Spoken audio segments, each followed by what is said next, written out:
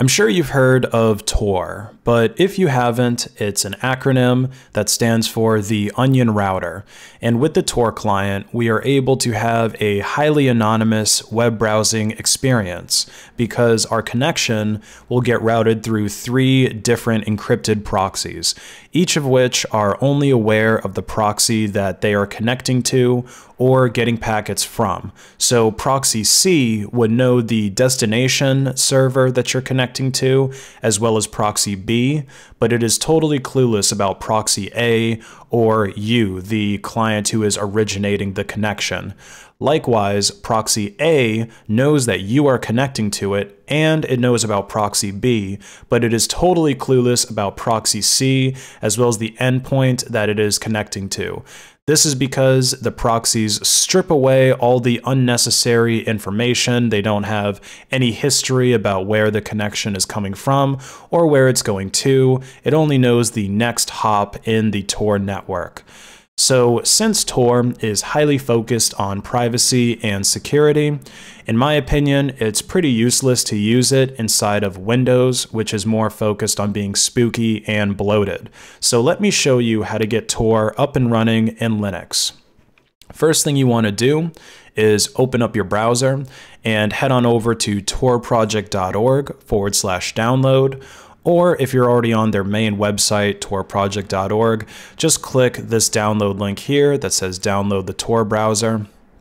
And of course, we want to download it for Linux. So click on that, and it's going to download a tar.xz archive file. So we're going to need to unpack that. I'm just going to use the GUI for this example. And so it will bring you to the contents of it. So you have this Tor browser NUS, and then you have some other stuff nested inside of it. But what we want to do is extract this entire folder here, Tor browser NUS. So go ahead and extract that. And I'm going to do it to my home folder, and I'm going to create its own little folder to go inside of. I'm just going to call that Tor.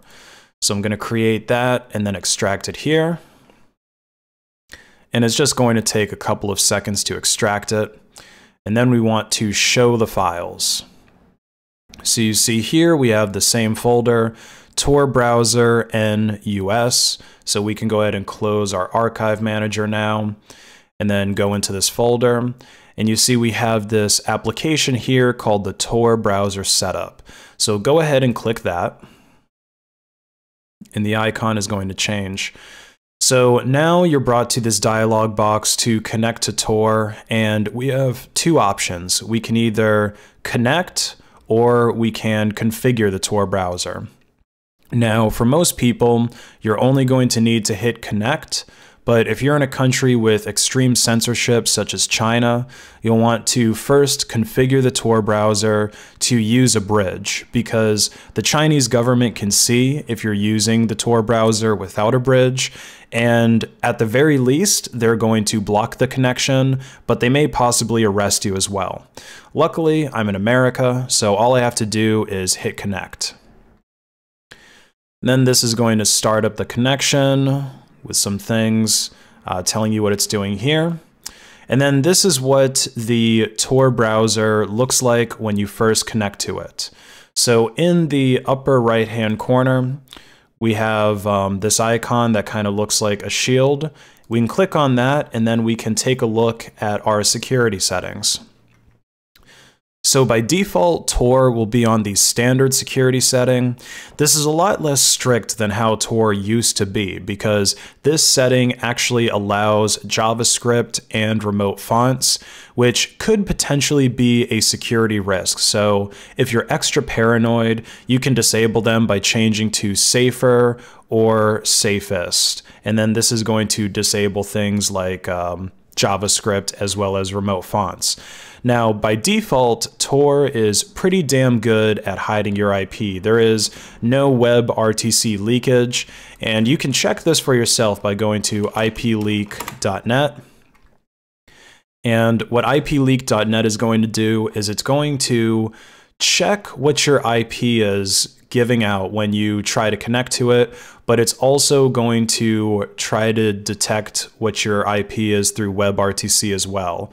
So you can see here that my IP addresses are both Canada, Quebec, as well as Austria. So maybe there is a little bit of WebRTC leakage because it's reporting one country and then another different country, but neither one of these are countries that I'm actually in. So as far as I'm concerned, all of the settings are going to be good enough. Maybe it's leaking from another one of the proxies that are in the chain I'm connecting to.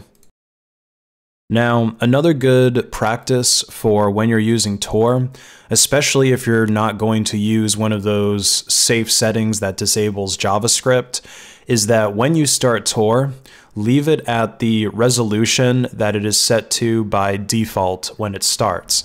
And this is because websites can actually see what resolution you're using when you connect to them if you have JavaScript enabled. And this information could be used to fingerprint you. For example, if you use Tor and that JavaScript reveals that you have a widescreen 4K monitor, this greatly increases the likelihood of someone identifying you, because how many 4K widescreen monitors do you think are going to browse on Tor on any given day? Not many at all. So it's a good idea to leave this so that your user agent completely matches everybody else that is using the Tor browser.